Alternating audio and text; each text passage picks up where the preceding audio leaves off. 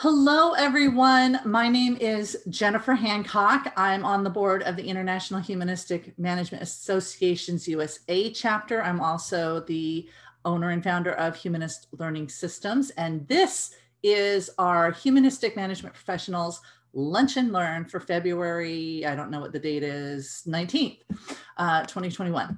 And my co-host is Elizabeth Castillo. Hello, Elizabeth. Hi, everyone. Thank you so much for joining us. I'm out at Arizona State University, and I'm also on the board of the International Humanistic Management, and we really appreciate you being here today.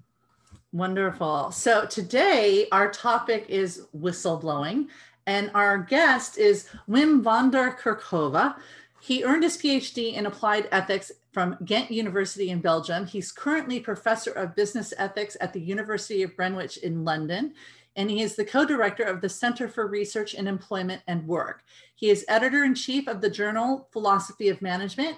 He's published on whistleblowing, and he's helped many organizations and policymakers develop practice and policy on whistleblowing, including the Council of Europe, Transparency International, the UK Department of Health, and the International Olympic Committee. He is the convener of the work group that develops the ISO 37002 whistleblowing management systems. I probably said that wrong. An international standard that will be published in April 2021, which is a good thing to know because we had a couple of questions about when it was going to be published. Welcome, Wim. Thank you, Jennifer and Elizabeth. And thank you for inviting me to talk about whistleblowing. Of course, you know, that's a very broad subject area. So as I understood, you know, in your lunch meetings, it's basically the speaker presents something just to sort of start the discussion and start the conversation. And so I did prepare something. It's under the title "Why Whistleblowing is Important for Humanistic Management." But I would say, you know, it's actually what I'm going to be presenting is also, I mean, yeah, why is whistleblowing important for humanistic management, but also vice versa. You know, there is what I'm gonna say is three things. If you run an organization, or if you're looking after ethics or compliance in an organization, I'm gonna give you three tips as to stuff you can do right now to make it work better. So that's sort of the delineation that I'm going to talk about. I'm going to be talking about internal whistleblowing systems. That's also what the ISO standard is about. It's actually also what I've been mostly interested in my research. Is I know there's an immense amount of research on whistleblowers. I've actually always had more interest in researching the recipient side. What about those who receive the reports of whistleblowers, and what's the difficulty in handling a whistleblower report and in handling that well within organizations, or you can also look at it at an institution level. But so what I'm going to be talking about is at an organization level, how can you get better at handling internal whistleblower reports. One thing we can have a conversation about, of course, is, okay, what is internal, what is not internal? And I'm saying this because one of the things I'm involved with within BSI, that's the British Standards Institute, is they're looking at developing a standard on managing modern slavery risks in supply chains. And of course, you know, if you've got a second tier, third tier supplier, is that internal or not? So, you know, there's a whole debate to have around what is internal. But I think you get the picture. Internal whistleblowing and where that, you know, what that means. It is quite important for organizations to get that right. Research in different countries show that people who go outside to a regulator or to the press, they nearly have always went inside before that. Okay, and so they go outside because you know, no one, because they're retaliated against, but sometimes also they're not retaliated against, but no one's taking them seriously. And so they keep on raising it a second time, a third time, etc. So yeah, there are really, there are some business case benefits of getting it right, getting internal whistleblowing right.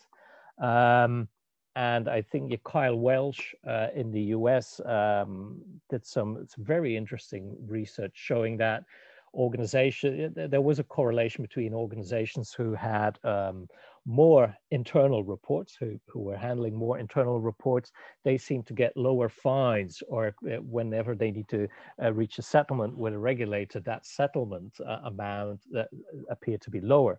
So, okay, there's your the business case for getting it right. Of course, there's also the softer, maybe more difficult to measure, like reputation. But I think, it's also, I think there's an inherent benefit to getting this right. Okay, there's inherently good stuff that happens when you get internal whistleblowing right. When you get it right, you are building a culture. Okay, it's very often that people say, oh, but I need a lot of internal trust for these systems to work. And my point is actually, well, no, if you get it right, this is a way in which you can build a good culture. And that's a culture where people see their expertise recognized, because very often this is what's going on. I raise a concern because I think, I'm seeing a practice that I don't think should be happening. I don't think it's quite right. It might be a gray area, but I've got a position there. And so being able to take that seriously and deal with it in an appropriate way is a recognition of the expertise of the person who's raising a concern, who's reporting an alleged wrongdoing. I also think that if you've got an internal whistleblowing system, when people use that, there is always a lack of trust. Otherwise, they would raise it directly with the wrongdoer, or they would raise it directly with the line manager. And then the research we've done is that when people first raise it, it is with their line manager. Now, at that time, they don't identify themselves as a whistleblower, not at all. But it's, if the line manager doesn't listen, oh, they need to go higher up, or they need to go to a specialist channel, like the whistleblowing channel in an organization. So sort of the theory would say, whenever someone uses a whistleblowing channel in an organization, there is a lack of trust. There is a lack of trust between the person who reports and the line manager or the wrongdoer. Okay, that trust is broken, but there still is trust in the organization. Right? These people still think that the organization can have a look at this, and so that's really the chance of the organization to keep that trust. Okay, so trust works at different levels. There's a lack of individual trust, but there still is trust in the organization.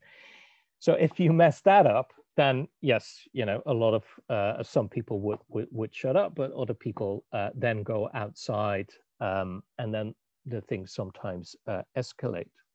Now, so what I'm sort of the imagined audience, I don't know who the audience was going to be, but actually the ideal audience for what I'm going to say would be people who run these systems in an organization and who want to get it right. I've done whenever I let's say, if I look at a cohort of managers, sometimes compliance managers, sometimes HR, sometimes medical directors, but who sort of operate or oversee this, I think, the small minority, when I was talking to them, I thought like, man, I would never want to work in this organization. Another small minority are pockets of amazing practice. It's really, really truly impressive. And I think that's where I get my cues from. But I think the biggest chunk in the middle is sort of, they say like, yeah, we think it could be better, but they don't really know how. And one of the myths is that, oh, we need more people to report. And that's not true. Okay, if let's say you got 200 employees, why would you need all 200 of them to report a wrongdoing for you to be able to do something about it? Okay, so the question, how many people do you actually need to report? Not even half. Okay, it might be okay. It might be really enough if only 5 of those 200 actually do report. You know, the question is, when someone does report something, what do you do with it? And here's an anecdote, and this is something that happened recently. So I was talking to someone from internal audit, and it's really keen, really keen on getting internal whistleblowing right. But he said, look, we've got 30,000 employees, and last year, I had 16 reports.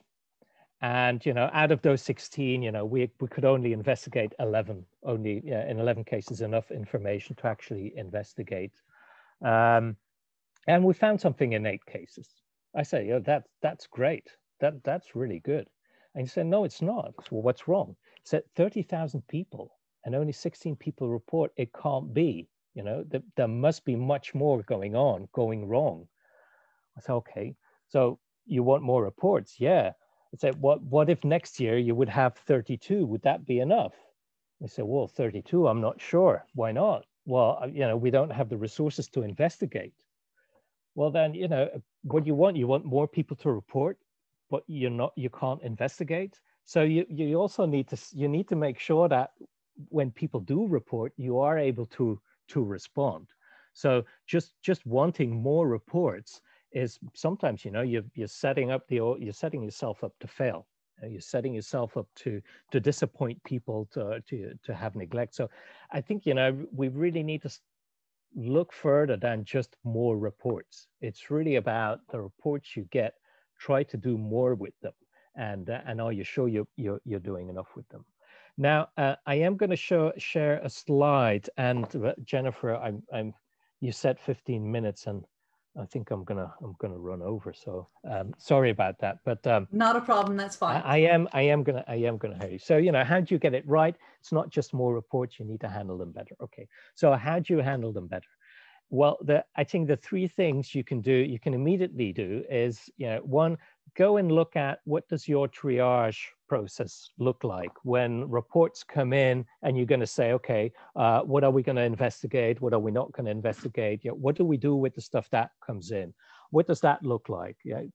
That's a place that you can actually hugely increase efficiency. And when I say efficiency, I'm talking in terms of maintaining trust. Okay, remember, the individual trust is broken, but people still trust the organization. That's why they do internal, and that's why they use the whistleblowing hotline or channel, whatever.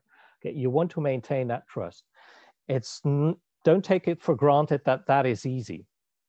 Right? It's not, because when you investigate, it's going to take a while, and once you've ended the investigation, you won't be able to share all the details of the investigation, right? So people will need to trust you that you've actually looked into this, okay? And sometimes you don't find anything.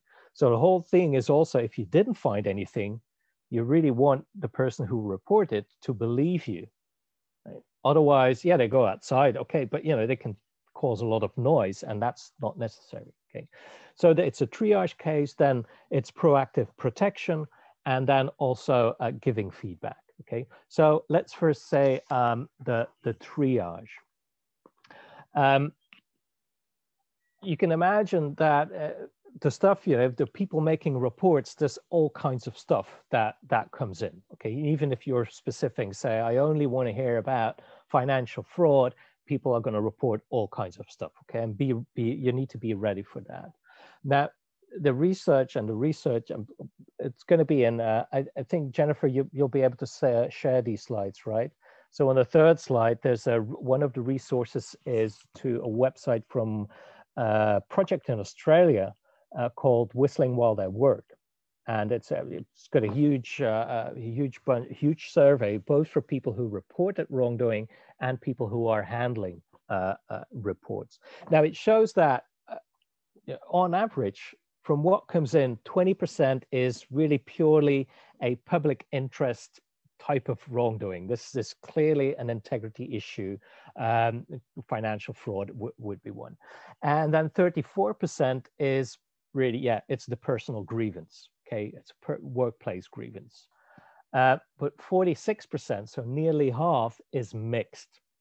Okay, there is an integrity element, but also some personal grievance or a history of grievances there between the people. Now,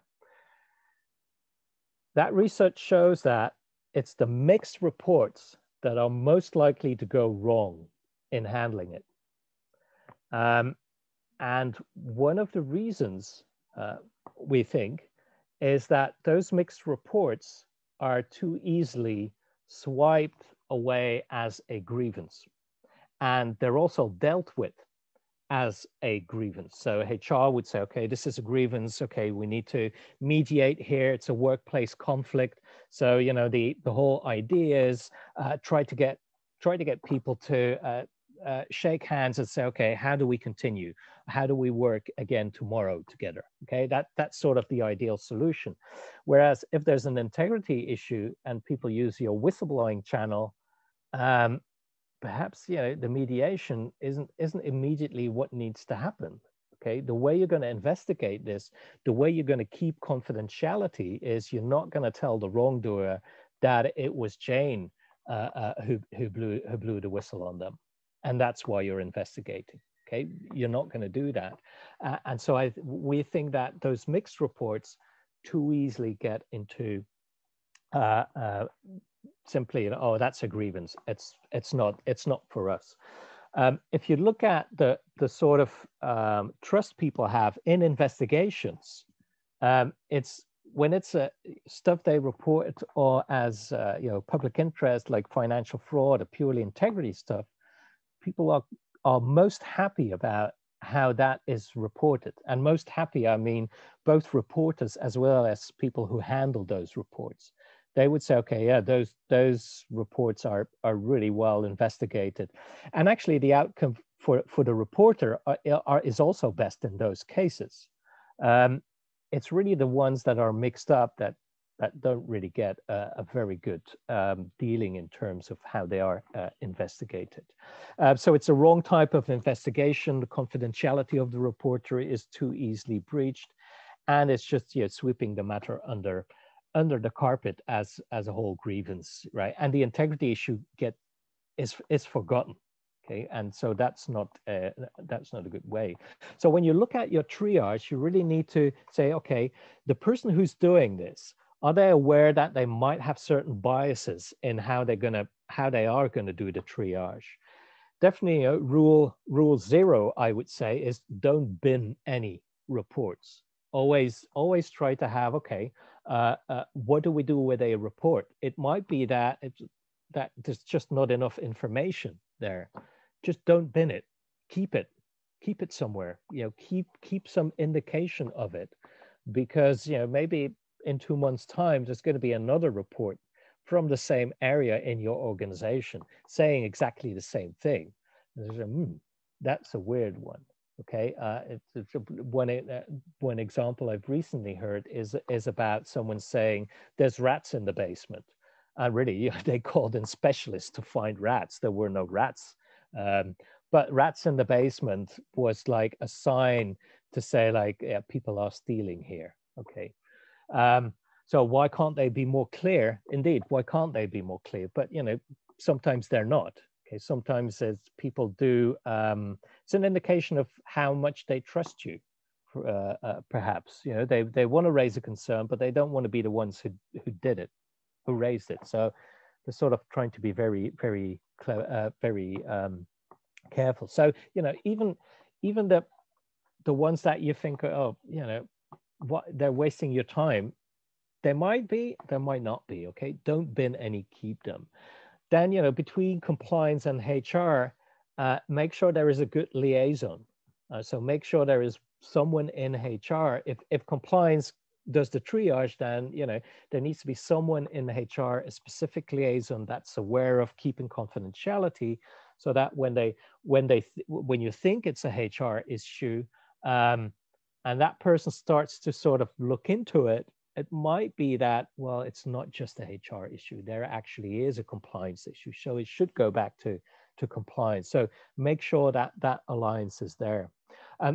If I think of conversations I had I'd say even, even 15 years ago, even 10 years ago with compliance officers, this was hard to say, because this was, that the kind of stuff that I'm saying now was very, very difficult to say them, because every time you talk about internal whistleblowing, it's sort of, oh yeah, and people abuse it and this and that. You think, oh gosh,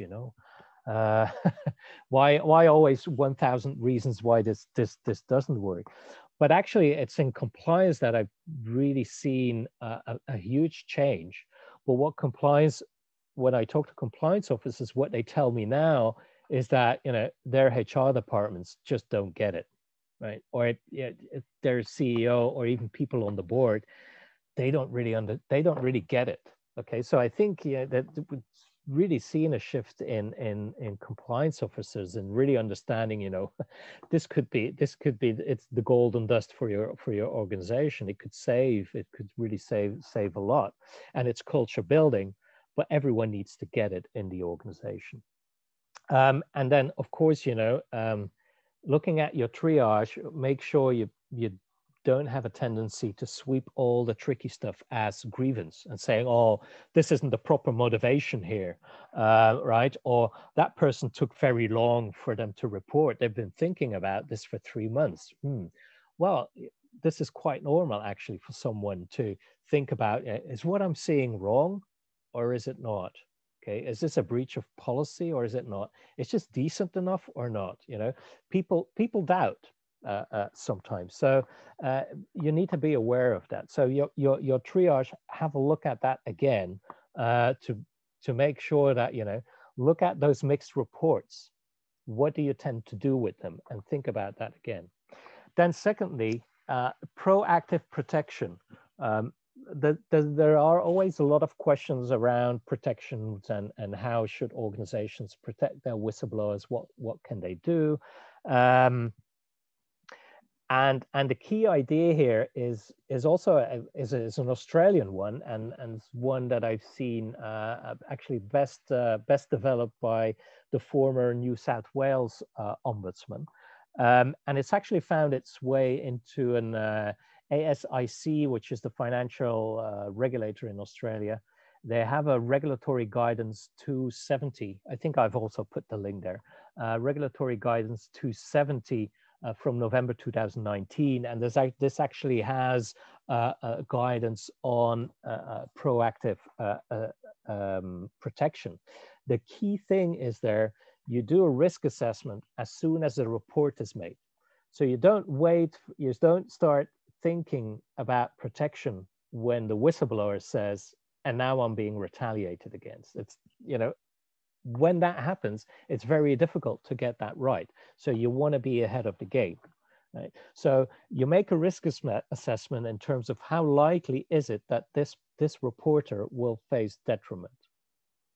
In the Whistling While They Work research, the organizations who did that had actually a 34% more success rate in terms of making sure that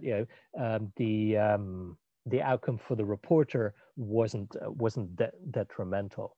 And actually, me saying that if you talk to managers, it should be common sense. It's not, but it should be. Just think about this. Every time you do project management, right? We teach, if you've been to a business school, this is what they taught you. If you do a project, you identify the risks and you think ahead in terms of how can you mitigate the risks that you might meet, okay? It's the same kind of fundamental logic when it comes to handling a whistleblower report. As soon as a report is made, what are the risks of this going wrong? Also in terms of protection. So, it's a basic idea, but not many people do it. Now, the sort of questions you can ask are around, what is the risk of the identity of the reporter becoming known? How big is the team? Is this person the only one who knows about the wrongdoing? Who have they spoken before? That kind of stuff. Who do they fear might cause a detriment? Maybe it's not obvious to you, but it might be obvious to them. Are there existing problems workplace conflicts that might be lingering previously or not, because sometimes retaliation is very subtly leveraged through that, and have there already been threats? So it's that kind of stuff. I think, think about that, and I think you'll do a lot better. And then the third element is around maintaining trust throughout the process. So they come to you, they trust you. Okay, you need to keep that trust, and you actually need to work at it. And so, sometimes, and I'm being stereotypical here, and it's a caricature in a negative sense, but okay, the stereotype sort of Dilbert cartoon type of mindset of a compliance officer is, when someone makes a report, is, there's an automatic email sent to acknowledge, well received. And then 4 months later, when you close the investigation, you just send the standard email saying, oh yeah, thank you for raising the concern. The case is now closed, full stop, okay? And hey, you've given them feedback twice. You've given feedback, right? Okay. Now imagine you're the person who reported that. You've reported your team manager because they're faking expenses. Okay. When you report, what is your expectation? Think about that. And then the 4 months of silence. What have you been thinking, and how has your thinking changed? And when you get the email saying, thank you, the case is now closed, what do you actually think happened? Okay. Right? It's a very different, so the compliance officer say, oh, I've given feedback twice. Okay, for the person reporting it, no, that's not what happened. Okay, there's something seriously wrong here with this organization. Okay, that you're convinced of that. Okay, so all hell breaks loose, or you decide to leave and take a job elsewhere. Right? But the thing is, this organization had trust when someone reported it, and they've lost trust along the way. This is very tricky, and this is what people who handle reports tell us. They're saying, it is tricky because at certain points, that what you're going to tell them, they don't want to hear it. They want to hear, yes, you're right, that wrongdoer, and they want to see the wrongdoer leave. Okay, but sometimes you don't find any wrongdoing.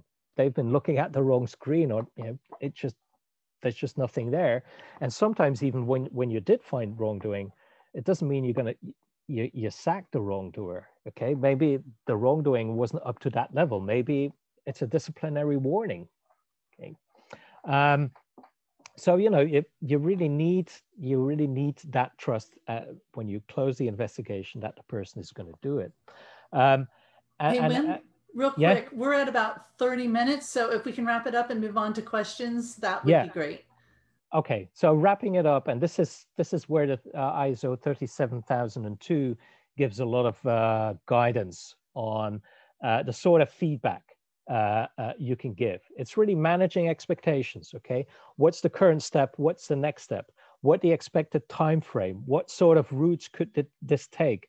Really try to establish rapport and saying, do you want to keep this channel for communication? Do you want another one? That kind of give info on available advice, give info on responsibility of the organization, give info on what the whistleblower, what the reporter should do to maintain their confidentiality themselves. Okay, I'm going to stop here. I apologize, Jennifer, for running over. Not a problem. It was very, very interesting. I like this idea of being proactive. I come from a behavioral perspective, and if there is an issue going on and someone tries to get it to stop, behaviorally, we expect the behavior to escalate. Like say bullying is happening, you would expect the bullying to get worse if it's reported. And so the idea that you do a risk assessment and you plan for it, how are you going to protect this person as soon as the report is done, instead of going, oh, wow, there was retaliation. Don't they know retaliation is illegal? No, but plan for it. I really like that part. And it's going to be interesting to see too, your guidelines on, I think the place when I talk to people, the expectations on what they can communicate and what they can't communicate during an investigation, I think is one of the reasons why it just feels like it's a black hole. People report and 4 months later something is kicked out and they have no idea what goes on. So having some clarity on what can be communicated, I think would be helpful. So can you give us a little hint, or did you already do that? And what do you mean? What can be communicated when with the risk assessment or in the feedback? In the feedback to the whistleblower. Yeah, I think you also need to actually prepare the whistleblower that at the end of the investigation, it's likely that you probably won't be able to share all the details, and there's very good reasons why you can't share all the details or many details of the investigation, right? And you can explain that. And I think the one caveat here is that, of course, if the whistleblower is anonymous, this is very hard to do. Okay. And I got this from someone who does investigations in the context of sports integrity. And he used the wording, which I thought was really spot on. He said, you need to really try and work with the whistleblower. Don't just think, if you're going to do the investigation and say, take the report and then shut the whistleblower out and to say, oh, okay, it's tricky because you need to do the investigation impartially. But nevertheless, you really need to find your way to work with the whistleblower. That's why I think what we're going to see, in Europe with the EU directive, and I think a lot more organizations who currently don't have policies and systems will have these. They'll have these as a sort of, it's an online reporting channel. The cool thing about this is you can actually have two-way anonymous communication, right? But you're so it's it looks like, I mean, I'm sure many of you have already seen this. So it looks a bit like a chat thing you can have. I understand that in the US still, the hotline and actually people calling is still the most popular one. That never really took off in Europe. So I think, and I think, with the hotline, you need to, how do you call them back? With that two-way anonymous online thing, you can actually type something back. The question is, will they go on the system again to look? Okay, but I think it is easier to get an ongoing communication, and if you build trust well, then people might be comfortable to reveal their identity if they're aware of the confidentiality. I think with anonymity, I think a lot of people overestimate their anonymity. They think it's an anonymous hotline. I'm going to be anonymous. But it depends, if you're going to start an investigation, it can be that, that it's very easy. Oh, all of a sudden we're investigated. Well, it's not difficult because last week it was Jennifer. Jennifer, you ran out. You were furious last week, right? It must be Jennifer. What do you think? Yeah, I think it's Jennifer. Okay, so it's the obvious thing, but sometimes people, they don't. Sometimes people don't realize that. So I think that is an important one. The other thing is, if it is unlikely that you'll be able to investigate without the identity of the reporter, it's obvious who it is, then you also need to prepare for that, and maybe it's possible to move the worker to another department. And I say maybe. Sometimes people see that as a form of retaliation, the fact that they're moved to a different department, but sometimes not. So I think, that if managing that risk is then, really depends on the situation. And also you need to do that together with the reporting person. Sure. Elizabeth, I assume we have questions in the chat room, so. We do, and I'll start with Marty Schumacher, who wants to know what countries have the best whistleblower protection laws and record of litigating corporate and government corruption. I would say, when I would say that that is the US. There's yeah. I think, that's definitely the impression. I think if you ask worldwide, that is going to be, that is definitely the perception.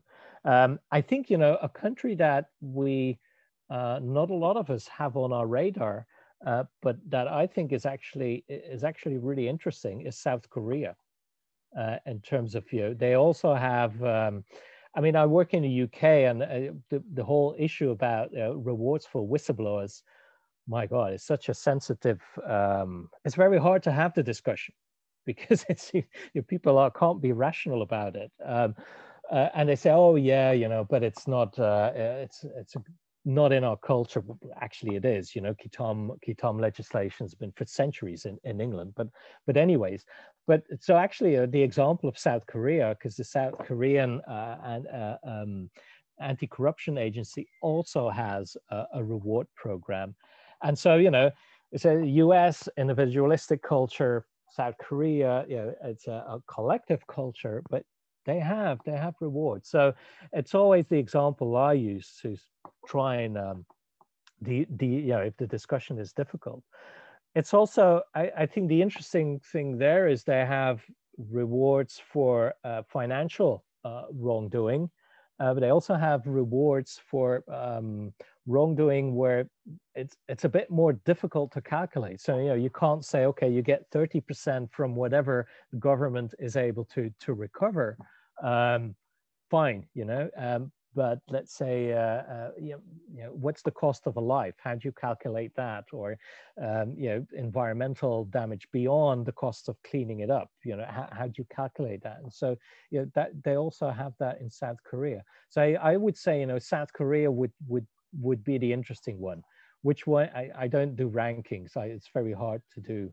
I think the international, this is something, if you're interested in that, watch out for this. The International Bar Association has done, I think, a 30-country comparison on court cases of whistleblowing legislation, and a comparison between that. They've been mulling this over and over, and one of the reasons is that it is so hard to compare one country to another country. But I think it's really down to regulators and how serious are regulators with using whistleblower information, and what is their mandate. And I think in that respect, the SEC is quite impressive. And I think, the South African agency also. Okay, thank you. Volker had a question. How do you encourage a whistleblowing culture without promoting practices of denunciation? An interesting example I've seen is from an engineering company, and what they did was when they started this whole thing, they had a reporting channel, and they also had a question channel. And they said, like, we've seen this, and they have it now for, I think, more about 15 years, something like that. And they said, look, when they started, we saw a lot of questions in the going to the question channel, not so much the reporting channel. Okay, so but people were testing and saying, well, it's not for me. Sort of not for me, for my friend. I need to ask, is this okay or not? And I said gradually, and there's no allegations there. Okay, it's not like I've seen so and so that came through the reporting channel, but you see, like, people were testing. And they said, like, those were things that was quite easy for us to respond to. Okay, and so we could be a responsive organization. Those were signals, and gradually you saw the question channels going down. They just called up the compliance officer and said, hey, I've got a question around this, if they really had a question. And so the reporting channel sort of went up. And I've also seen this in a hospital, and and so the question channel is the very operational stuff. So the example was someone saying, well, the radio is playing in the operation theater. Is that okay? Or could that be dangerous? What's the position here? Okay. So this is not so-and-so, this is not about wrongdoing. This is about the gray area. And so those are very easy ways in which you can be responsive, in which you can actually, to those questions that are not, no allegations, you can communicate that back to the whole of the organization. And what you create is that people who are interested in integrity stuff, in the gray area, and what's the advice and how do we deal with that. And I think that's with those kind of signals that that can help. Okay, thank you. I'm now going to combine two questions. The first part comes from Jules, who wants to know, would it be an idea to outsource whistleblowing nationally, like an ombudsman? And then Alexander had weighed in and said, in Europe, they have a national ombudsman as a common practice for state agencies, but for corporations, it might be hard because of intellectual property. So can you weigh in on that conversation? Yeah. I think that's a fascinating one. I think one of the problems in the UK, for example, is that there is one legislation that covers all sectors, public, private, even non-profit, covers everything, but the regulators it's very dispersed, right? So it's very decentralized, and there's a kind of need of some central agency that could at least set a standard for these different regulators on how they need to deal with whistleblowers that come to them. So in a sense, I am someone who does see some promise in at least having some kind of central agency to deal or to set standards for other bodies who might investigate. I think we're going to see that in Europe. There's not that much. So it's saying in Europe they have, well, I'm not sure. Yes, they do have national ombudsman, but that's correct. It's for like civil service, or they deal with issues citizens has an issue with a government agency, and there's a conflict there. It's not necessarily workplace whistleblowing. The funny thing is, so the Netherlands has a dedicated whistleblowing agency. They wanted to put that under the national ombudsman, but the Council of State said, no, it's not constitutional because national ombudsman has no say over private corporations. That wasn't the problem in France. In France, it is the national ombudsman who's taken up the same role as the Netherlands does.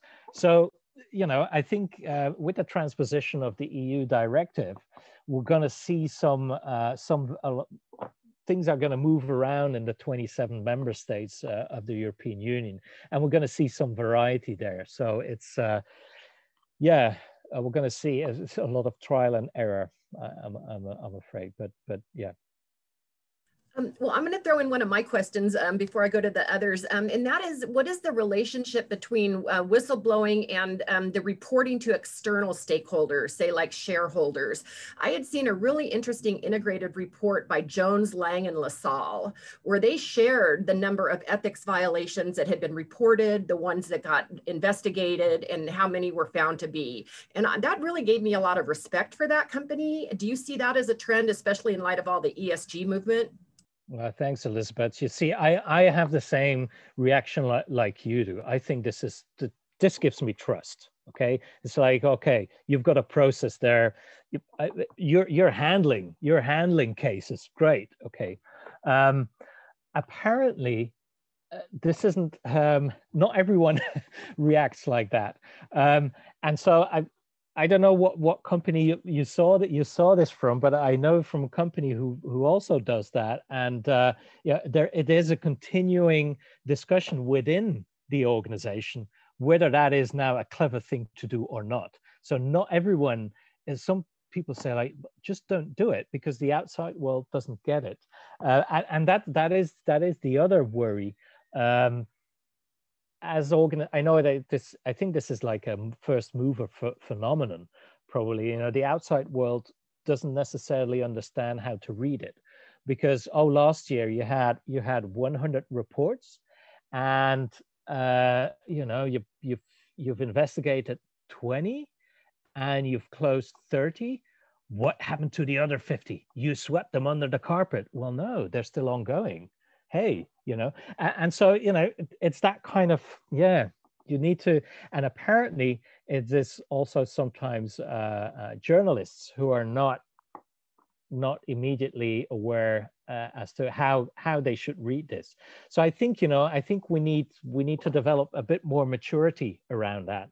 But that is coming. I think that's from not immediately, but I think maybe in 10 years time, I do expect that will be standard to do. But we need to also figure out what are the right metrics to.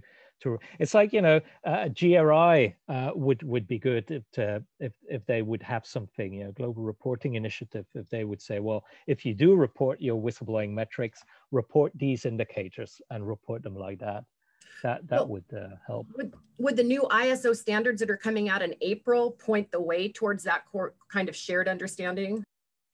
No, we don't. It doesn't give guidance on what metrics to report.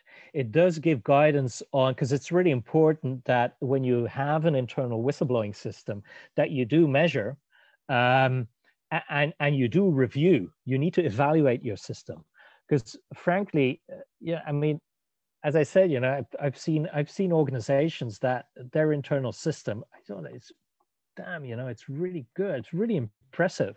But for a lot of organizations, they're really hesitating about this. And the advice would be start with a scope that's comfortable.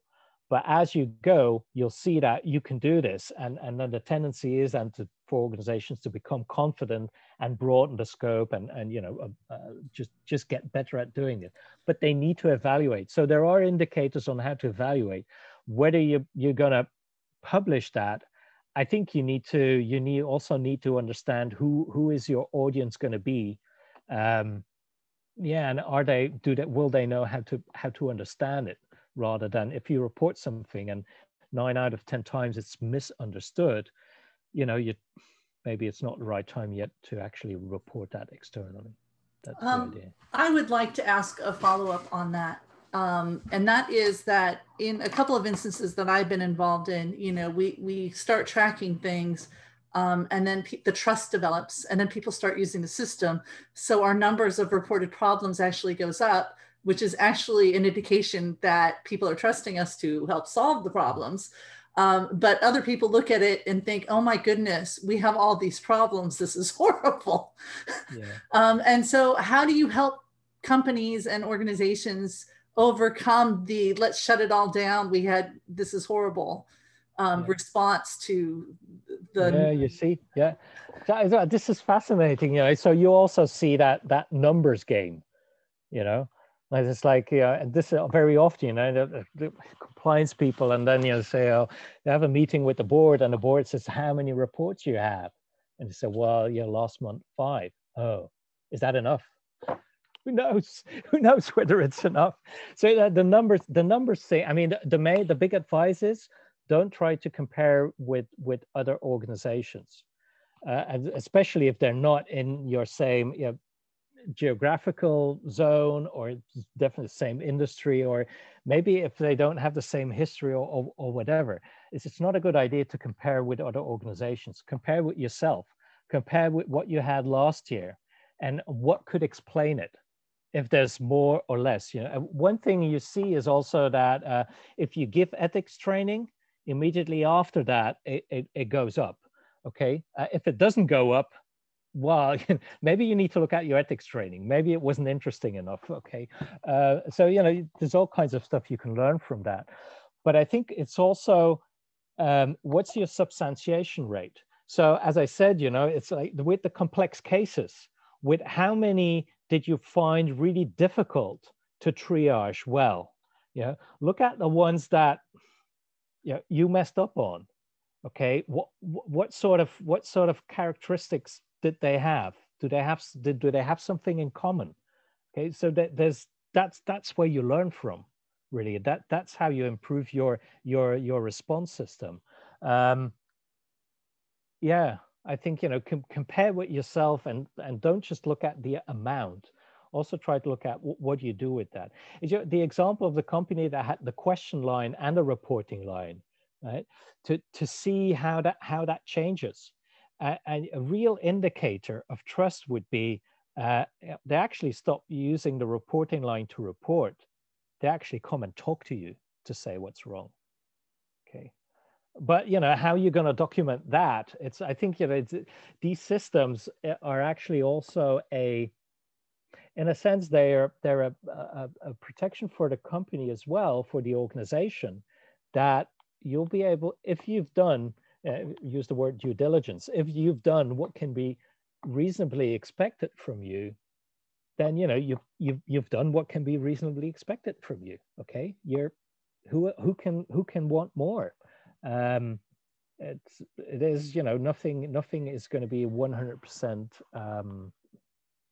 successful in this area. There are going to be. We have about 10 minutes left, and so if anybody wants one of the certificates of completion, please put your name and your email and which certificates you want in the chat room. We have an HRCI, a SHRM, and a general certificate of completion. Elizabeth? Yes, thank you, Jenna. I was going to say that. And then Wim, thank you for those answers. I mean, I think really what I'm hearing then is it's a matter of, is the company willing and able to hold itself accountable, or is it only going to do it if it's pushed and forced to? And then that speaks to two types of culture. And Ken asked a question about, how do you think about an organizational culture that's like killing the messenger? And we also had a question that had come in the registration from Pardeep, who wanted to know, you know, he said in India, you would be fired if you did a whistleblower complaint. So can you speak to those kind of issues? Yeah. I think, you know, it's for most organizations, I would say, you know, there's not they're not monoliths. Right. There are people who inside organizations who want to get this right, and there's people who think like, it's just a bunch of crap and just get on with it. You know, that kind. It's very different attitude. So you are going to have your very most common would be to have those tensions in an organization. This is where I see, you know, hopefully that, you know, legislation can actually give the people who want to do it, who want to get this right, sort of the advantage, because it allows them to start arguing the business case, et cetera, et cetera. But I think, you know, if you're in an organization where, you know, all of the leadership really wants to shoot the messenger, you know, you as a compliant, as the only one, even though the person who's going to report, you know, it's going to be very hard. But you know, we see people who do it nevertheless, you know, despite everything, they do it. And that's, yeah, I've always been impressed with that. I've hardly ever done research on whistleblowers, but, you know, I talk a lot to whistleblowers, and I'm very, very impressed with the perseverance and the courage that they have. So, but of course it's going to be very hard. One of the things that I hear compliance officers say is that one of the pressures they feel is around confidentiality of the whistleblower. Okay, in the UK, we had a famous case of someone trying twice, a CEO doing 2 attempts on finding out who the whistleblower was, and the compliance officer said, "No, I'm not saying." Compliance officer went to the board and said, like, "Hey, do you know what's going on?" And the board said, "Okay, yeah, we're gonna report our CEO to the regulator." And it's amazing, isn't it? But you know, we would want to see. I think I'd want to see more of that, because apparently, I've heard compliance officers say like that is not a rare case. It is very common. You come to the board and said, "Look, we've got a report that, you know, this is going wrong." So who said it? It's not relevant, you know. But the pressure to who said it, to that is real. So I think, you know, you've got the really tiny minority really knows what they're doing and they want to shoot the messenger. But I think the big bulk is they've got a blind spot, and it's very human tendency of someone said, oh, who was it? But, you know, not to pressure the system. Make sure you've got a good system, give it good support, and let it do what it does. And I think the key is to convince boards and C-level management of that, you know, that you really need to support your compliance, or whoever overseas runs the system, so that it can run impartially. Thank you. I think we'll close with a question, two related questions. One from Marty about the major problem in researching this is the different definitions of what a violation is and how tight or loose that definition is. And it's similar to the corruption research issues. Then Susanna, who's a PhD student, wanted to know about the research opportunities, like what are the ripe areas for research in this area? Wow. Okay, so stuff that's really not well researched is the gender dimension in whistleblowing, in the way that whistleblowers are responded to, and you know, whether it's with the employer, whether it's when they go to court, you know, what sort of stereotyping stuff do you get there? There's a lot of indications that it is a gendered experience, and not just the type of wrongdoing you report, but yeah. So there's a lot of cues that it is a gendered issue, but at the moment there's no research about it. The only thing that seems to come out is that women are less likely to report. But when they report, they are more likely to suffer retaliation than men. Okay, you know, but as I said, you know, apart from that, you know, there's really is a bit more need around that. And then, yeah, definitely you're seeing a lot of regime change around the world, or different, you know, legislation and policies, and I'm really interested at the moment in the institutional landscape around whistleblowing. Like, you know, which countries are going to have what sort of agencies look at this, and a lot of countries in Europe they're just starting that institutionalization phase, and so that's really fascinating to see how that is going to evolve.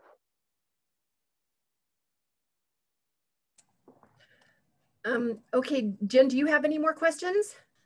No, I think this was really, really interesting and helpful. I wish we had another 3 hours to talk with you about this, but we will make sure everybody, there's going to be a video, and we'll put up a link to the materials you gave us. So when people have more questions, hopefully they can get in contact with you and know where to ask them. This has been the International Humanistic Management Association's Humanistic Professionals Lunch and Learn program. We have another one scheduled in April at this point. We are still looking for someone for March. There may or may not be a March one. We don't know yet, but there's definitely one in April. If you want to know what IMA has going on, you go to our website, and that's above, humanisticmanagement.international. And look on our events tab, and you'll see our upcoming events. I know we have a Community Connect, we have the PhD network, and so there's other things that are going on. I know there's some necessary conversations going to be coming up as well. And I want to thank you for joining us. Elizabeth, any last words? No, just thank you so much, everybody, for coming today. And Wim, thank you so much for a great talk. It was very encouraging and inspiring. And thank you, Wim, for joining us today. It was really helpful. Thank you.